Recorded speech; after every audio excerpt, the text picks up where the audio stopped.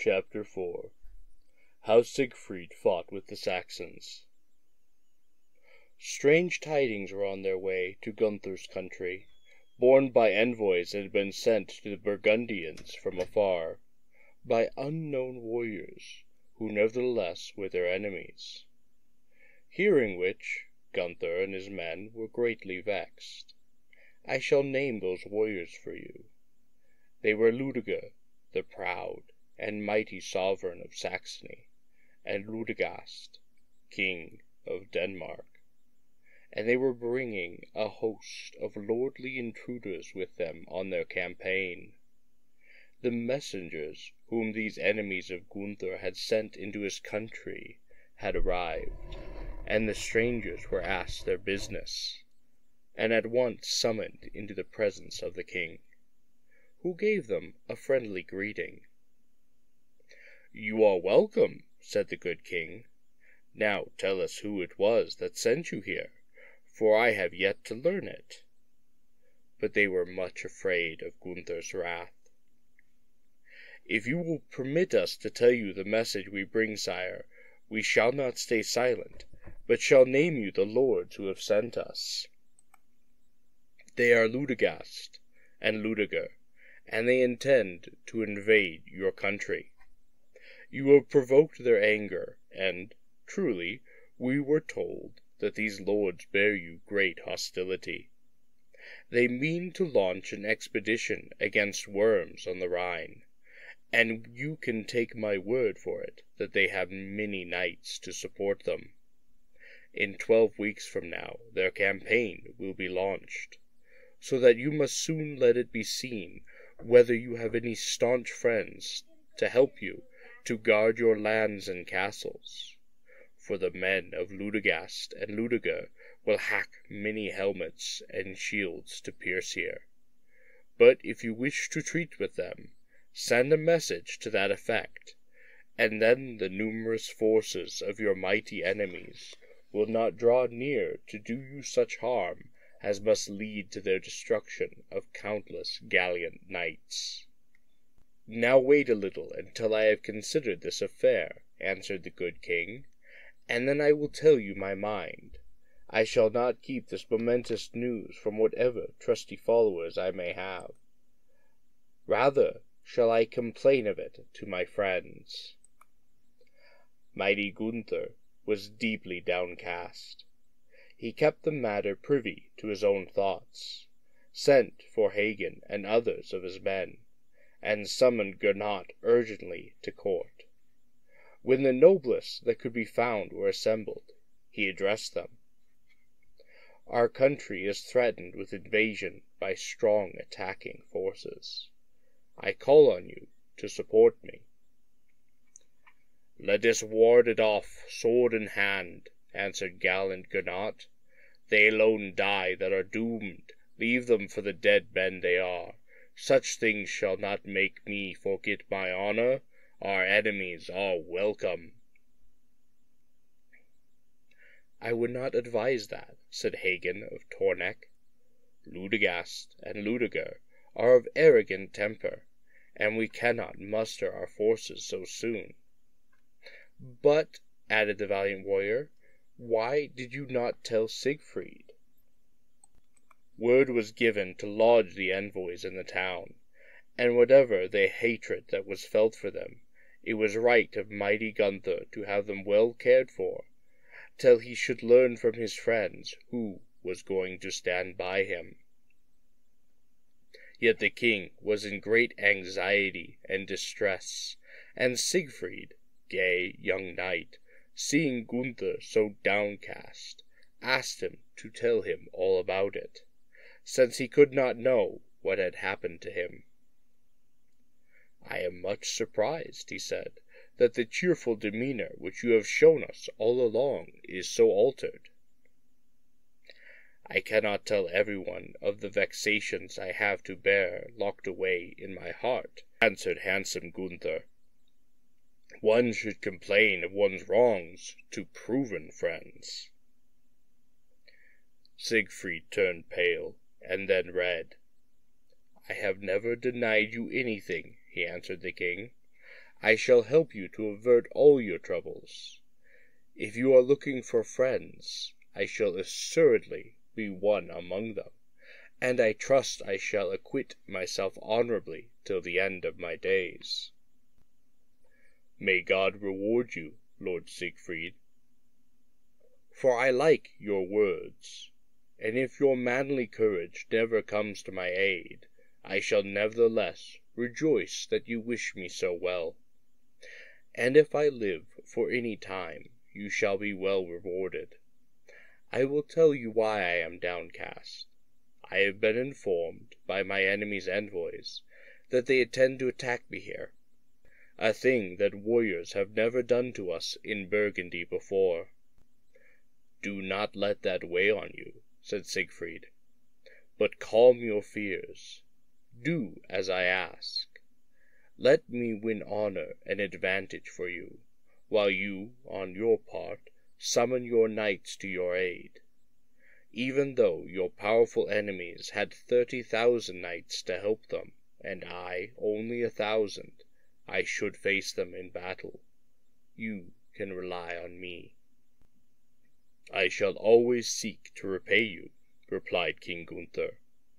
"Then muster 1,000 of your men for me, since apart from a dozen warriors I have none of my own with me, and I shall defend your lands. For Siegfried will always serve you loyally. Hagen and Uthvin, Dunkard and Sindhult, your beloved stalwarts, must help us, and brave Wulka must ride with them. Indeed, Wulka must bear your standard, since there is none I would give it more willingly.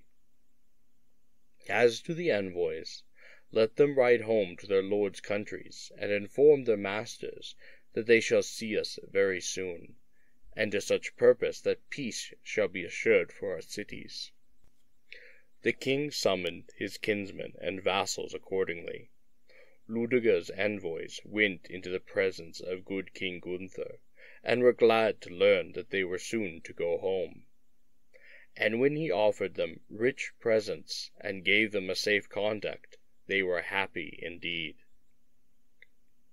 "Now tell my mighty enemies that they would do well to stay at home with their expedition," said Gunther.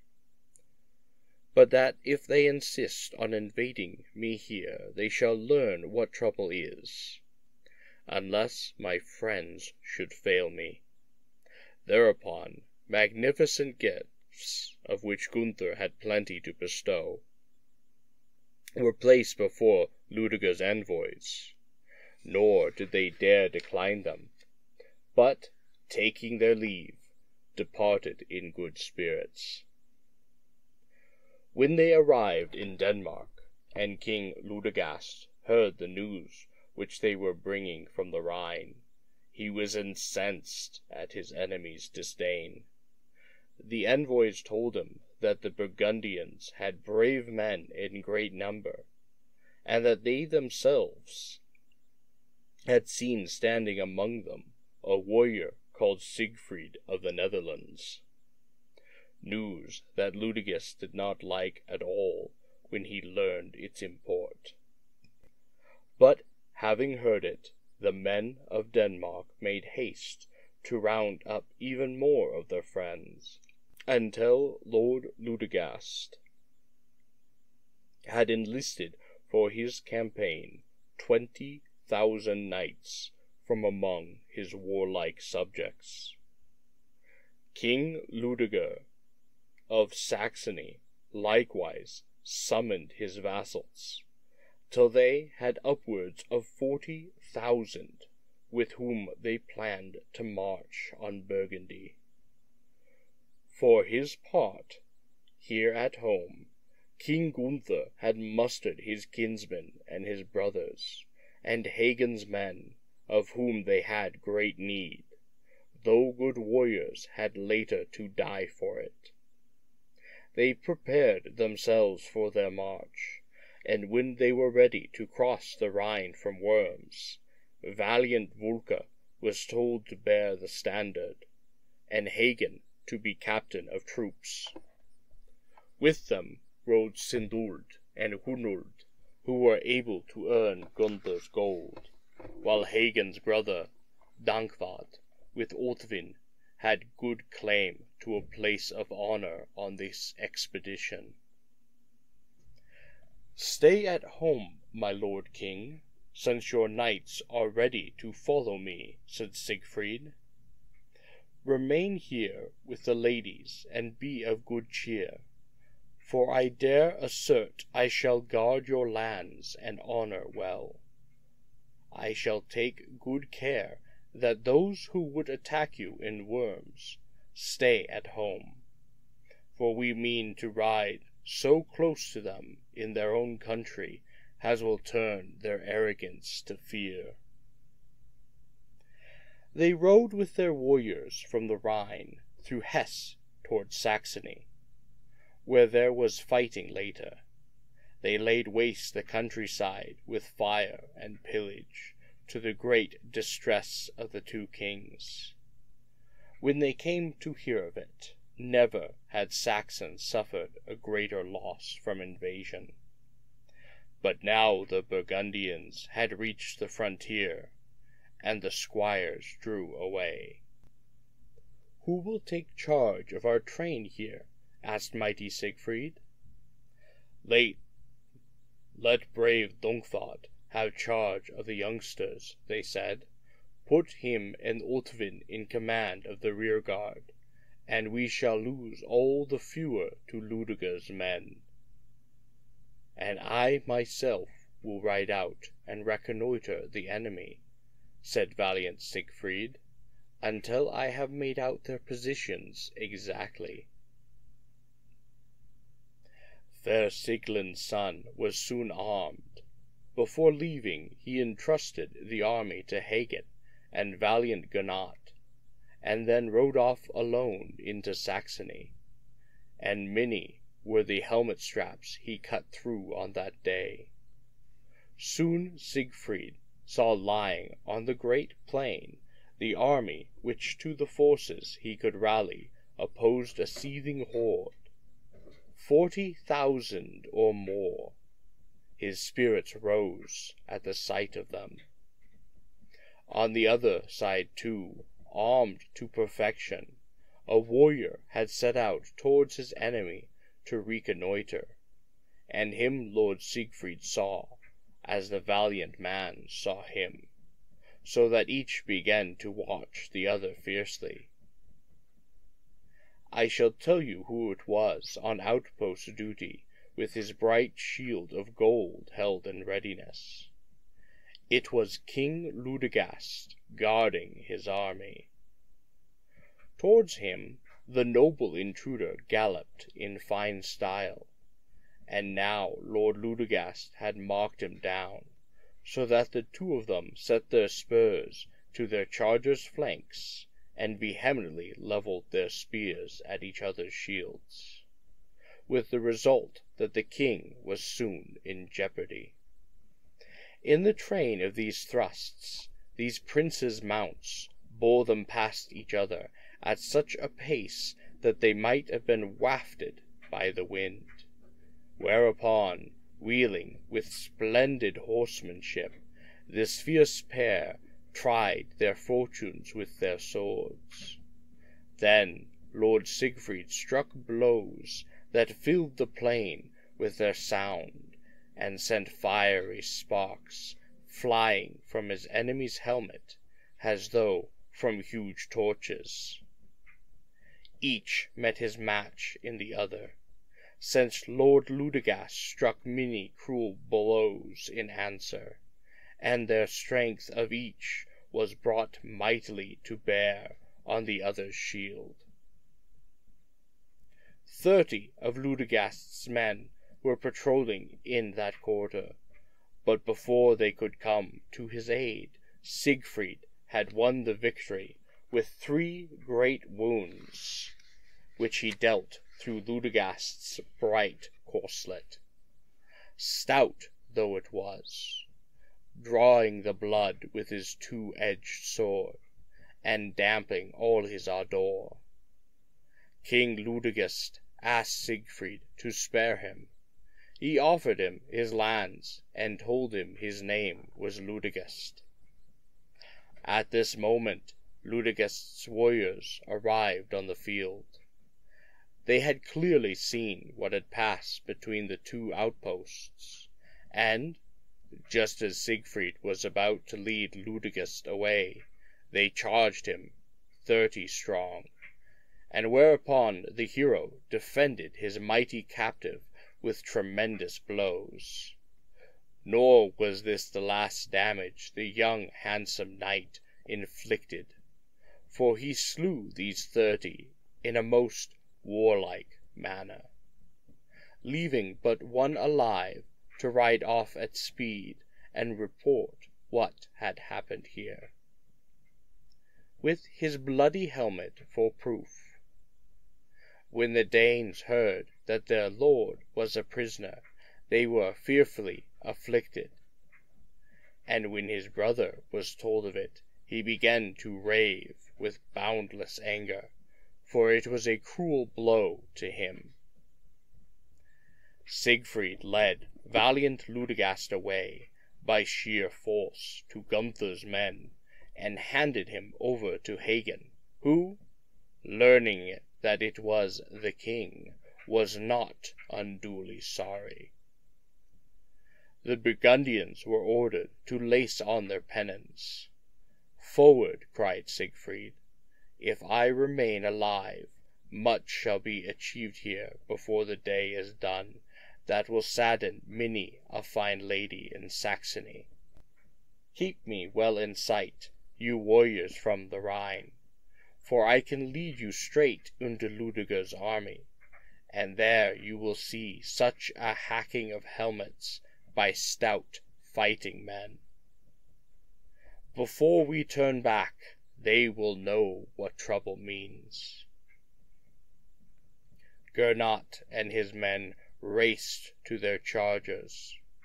Lord Vulca, the bully minstrel, seized the standard and rode at the head of the column, who, for their part, were all splendidly equipped for battle. Though, apart from Siegfried's 12, they brought a mere 1,000 to the field. Clouds of dust rose up over the ways, and many fine shields gleamed among them as they rode across country. The Saxons, too, had come with their divisions, bearing keen swords, which I learned since bit deep when wielded by those warriors. They meant to defend both their castle and their lands from these intruders. The captains of the two kings led their forces on, and Siegfried too had arrived with those whom he had brought from the Netherlands. Many a hand was reddened in the blood of battle that day.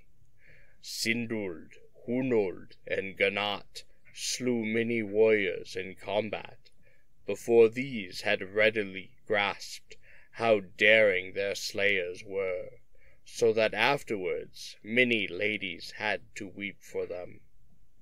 Vulca, Hagen, and Ultvin, who knew no fear in the fight, dimmed the brightness of numberless helmets with streams of blood in the fray, and Dunkvat performed marvels.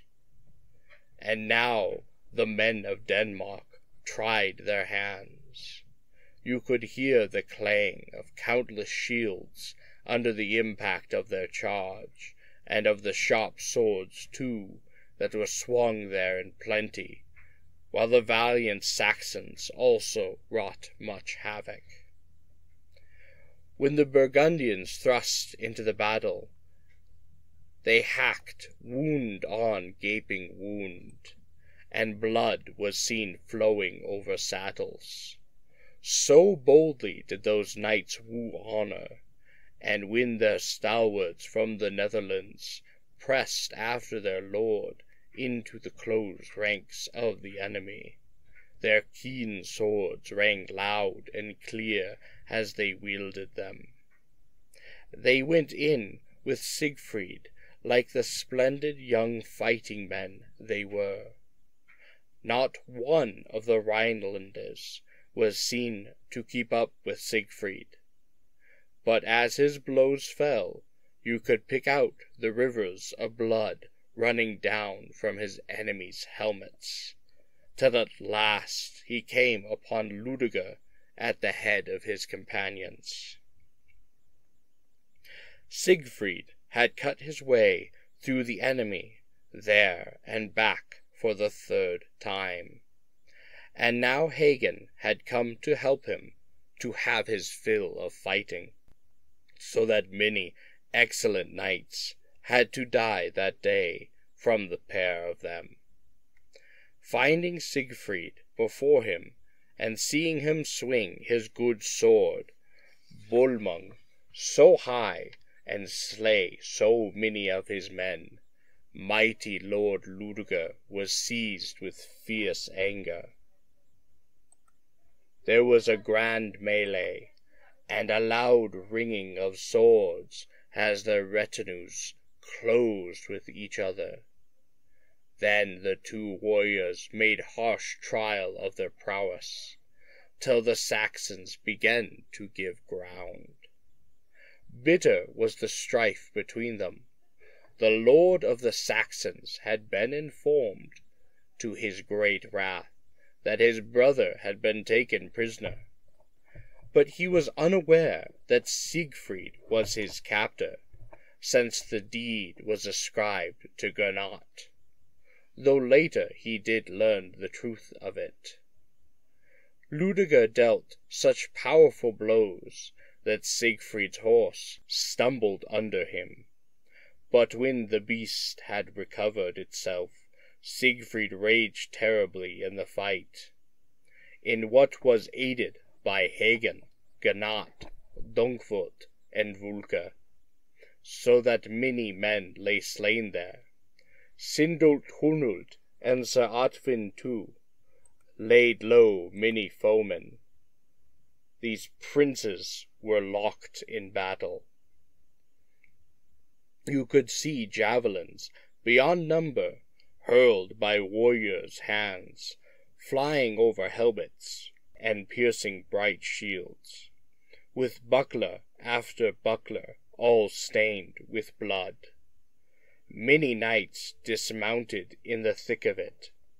Siegfried and Ludeger assailed each other on foot amid flying spears and keen-edged javelins.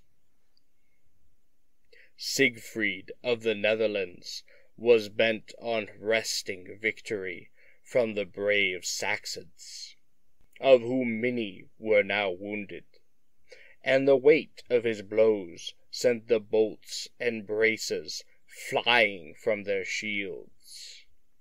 And oh, the bright mail corslets that Dunkvold burst asunder. Then suddenly Lord Ludeger descried a crown painted on Siegfried's shield over the grip, and he knew at once the mighty man was there.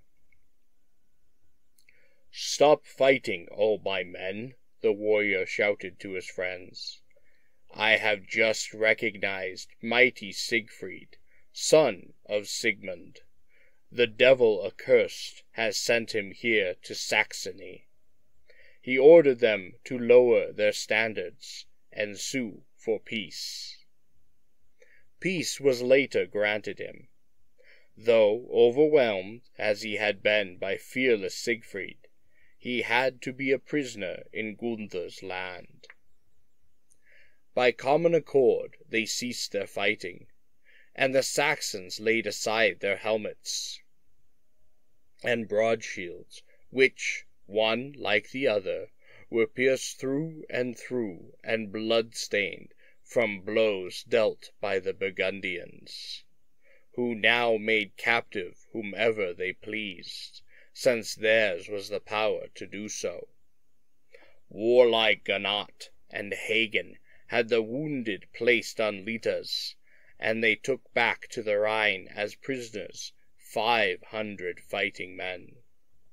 the Danes rode back defeated to Denmark, nor to their shame had the Saxons fought so marvellously as to earn themselves any glory. The fallen were deeply mourned by their kinsmen. Then the Burgundians ordered their armor to be transported to the Rhine. In company with his stalwarts, gallant Siegfried had done what he had set out to do, and he had so distinguished himself that all Gunther's men could not but admit it. Lord Gernot sent messengers to Worms to inform his friends at home of his and his men's successes, and how honorably these bold men had acquitted themselves. The pages spurred hard and made report, and those who had been downcast were overjoyed at the glad news that had reached them, while noble ladies were heard eagerly inquiring how the king's vassals had fared. One of the messengers was summoned into Kriemhild's presence, and this was done in great secrecy. She dared not do it openly, since among those who had fought was the darling of her heart. When she saw the messenger entering her chamber, lovely Kriemhild said very kindly, "Tell me the good news, and I will reward you with gold, and if you tell me truly, I shall always be your friend. How did my brother Gernot and others of my relations come off in the fighting? Have we perhaps lost many dead? Or tell me, who acquitted himself best there?" "There were no cowards on our side anywhere," the page was quick to answer. "But, my noble princess, since you have asked me, no man rode so well in battle as our noble guest, brave Siegfried of the Netherlands, who worked miracles there. Whatever all those warriors, Dungfort, Hagen, and the other royal vassals, did during the fighting, and whoever they strove to win honor, they achieved nothing compared with Siegfried, King Sigmund's son. They killed a host of warriors while the battle raged, but none could tell you all the marvels which Siegfried performed whenever he entered the fray. Such sorrow did he bring to ladies by slaying their kinsmen. The lovers of many ladies fell there too, never to rise again. His blows rang on their helmets so mightily that their blood came streaming from their wounds. He was all the qualities that go make a brave good knight. But whatever the exploits of Othwin of Metz, all he could reach with his sword fell wounded, or for the most part dead. Your brother inflicted the greatest anguish possible in battle. One must concede the truth to these rare warriors. The Burgundians bore themselves so manfully that their honor is free of all tarnish. They emptied saddle after saddle, with blows from their shining swords that echoed loudly over the plain. Indeed, the Rhenish warriors rode to such purpose that it would have been better had their enemies refrained. When the armies met with all their forces, the brave knights of Tronic inflicted fearful losses, and valiant Hagen himself dispatched a great number, of which there would be much to tell on arriving back here in Burgundy. While Gernot's men, Sindhuld and Hunold, and fearless Rumuld, too, performed such feats that Ludeger will always rue having sent messengers to the Rhine to declare war on your kinsmen. Yet from beginning to end of the battle, Siegfried did the greatest deeds that we've witnessed anywhere, and with what relish. The splendid man is bringing back to Gunther's lands captives of great rank, subdued by his strength and courage. for whom King Ludegast and his brother Ludeger of Saxony must bear the loss. And now listen to the news I bring, most noble princess. Siegfried captured them both. Thanks to his prowess, never were so many prisoners brought back to this country as are coming Rhinewards now. No news could have been more welcome to Kriemhild. Believe me, my lady, the page continued, more than 500 able-bodied men are being brought to Burgundy, and 80 blood-stained litters of men who are sorely wounded, most of them hewn by brave Siegfried. Those who in their pride sent their challenge to the Rhineland are now perforce Gunther's prisoners, and are being led here with rejoicing. A blush suffused Kriemhild's fair cheek when she learned the news. Her lovely face blushed red as a rose on hearing that handsome young Siegfried had happily emerged from great peril. She was glad for her relatives, as indeed she should have been. "You have brought me good news, and for your pains you shall have some fine clothes, and 10 marks of gold I shall have fetched for you. Such gifts encourage one to sell such news to great ladies." The messenger received his reward of gold and clothes, whereupon the windows were thronged with pretty girls, who kept looking over the road along which a host of proud warriors was riding back to Burgundy. And there came the hale and hearty, together with the wounded. They could hear their friends' welcome without shame. The king rode out cheerfully to meet his guests, for his great sorrows had yielded to joy. He received his own men honorably, and the strangers too, since to have done otherwise than to thank those kindly who had come to his aid, and won a glorious victor, would have ill beseemed a mighty king. Gunther asked for news of his friends, and inquired who had been killed on this campaign, and he was told that he had lost no more than 60.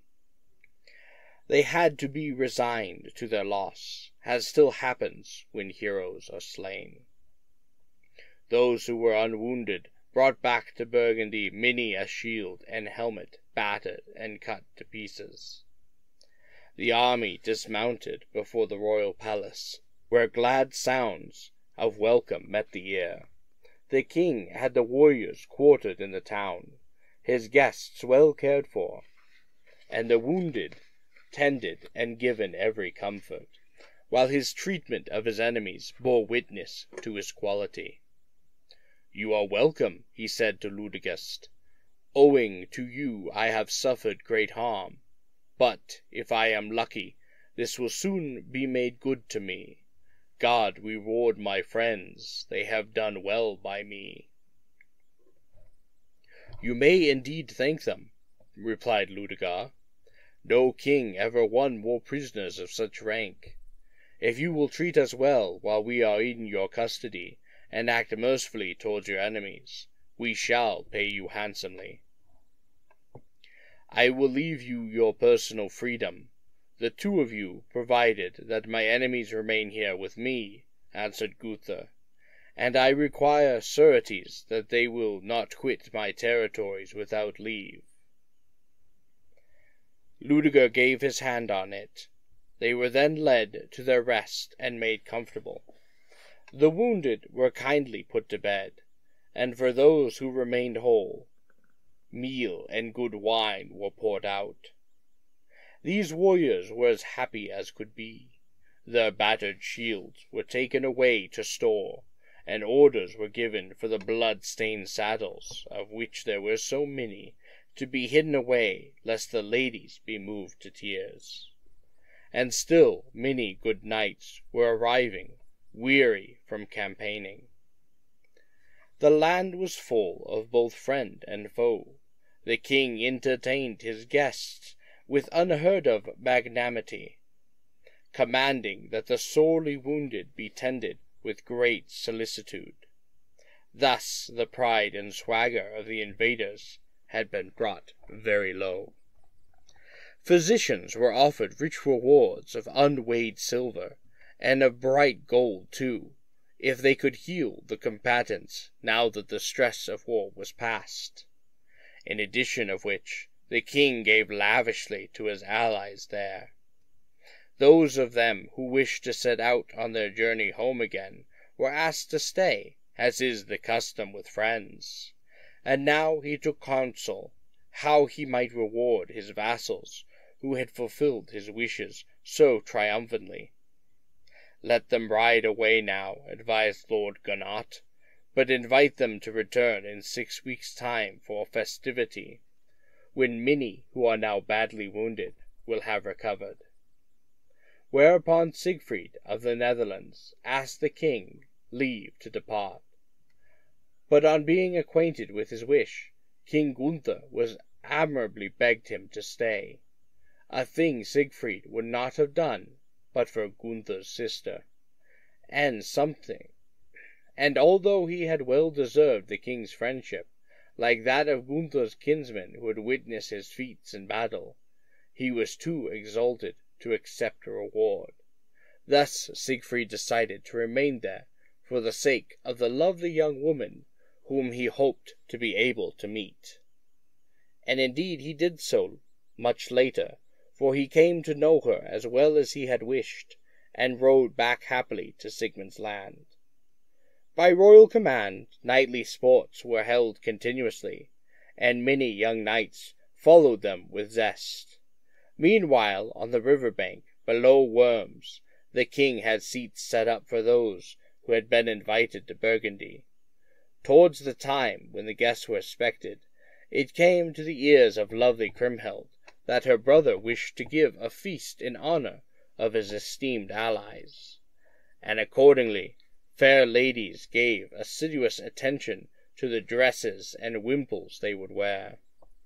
When queenly Ute heard of the proud knights who had been invited, she had some magnificent fabrics taken from the chest, and clothes got ready for love of her dear children. And with these many ladies, maidens, and young warriors of Burgundy were adorned, but she had many fine robes made up for the strangers as well.